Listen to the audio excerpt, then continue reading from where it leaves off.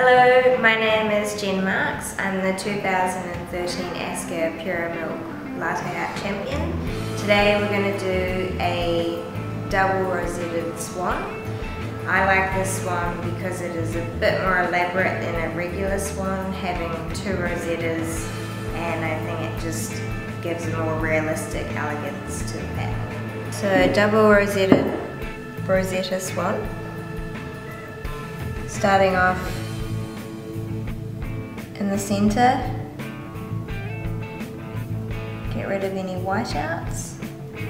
First rosetta up to the top left corner, rocking left and right up to the top, run down the right hand side. Rosetta 2, same but smaller, hold, run round and through your neck.